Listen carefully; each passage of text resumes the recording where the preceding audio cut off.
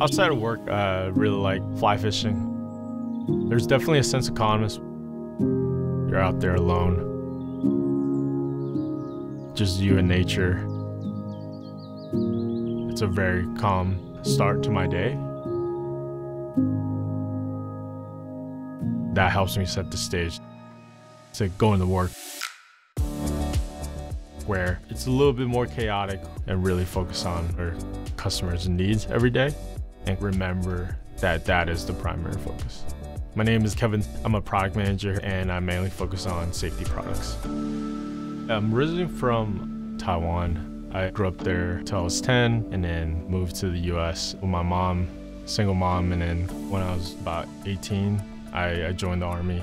I deployed to Iraq for about 15 months, did a tour there, and then I was able to be selected for explosive ordnance disposal. A civilian term of it would be the bomb squad, working with the FBI, Secret Service, protecting VIPs. Right after the military, an internship opportunity came up from Amazon Robotics, and my manager and a few of my coworkers, they built robots that I used while I was in the service. So that really just gave me the opportunity to kind of continue on, and now I'm working as a safety product manager at Amazon Robotics. What I love most about this job, really, work with a lot of very smart and passionate people who really cares about the end user, and at the same time, really, we take safety as our #1 priority, no matter what we do. We're constantly innovating. Just the amount of new ideas, I don't think there are many other companies that could do what we're doing. One of the main staples for our safety products that we have right now is short-range radio broadcast system, which is a safety vest that our associates wear that is keeping a safety bubble for them as they walk through the field with tons of mobile robotics.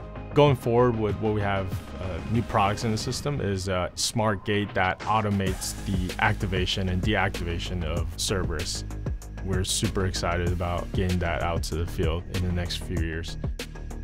Given my background in explosive ordnance disposal, the way I look at risk and safety is through a very unique lens, always through the protection of personnel property. And so tying that to safety here at Amazon Robotics helps me evaluate and make sure that our customer is always protected and that we do not sacrifice efficiency for our customers.